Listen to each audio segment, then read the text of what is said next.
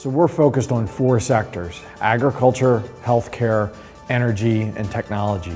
And we've picked those 4 because we really do think that they have the ability to be game-changing globally for the world. If we look at agriculture, we are at one of the most complex and challenging times in agriculture that there has ever been experienced.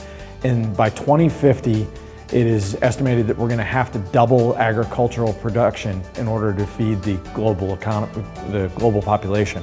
At the same time, we have to do that with less arable land. We have to do that with fewer natural resources, water, etc.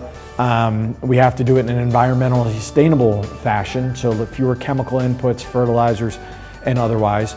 We have to do it with a higher nutritional content. Consumers demanding a higher nutritional content.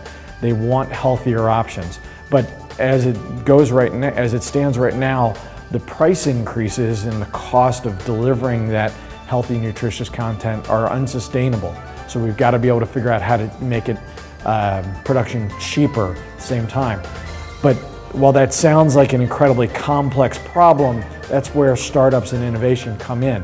You've got companies like Benson Hill or Organics that we've already invested in that are helping to solve the yield or nutritional content or conservation side, water efficiency or conservation side. And so those are just tremendous opportunities that really are easier tackled by startups than they are by the entrenched infrastructure of agriculture today.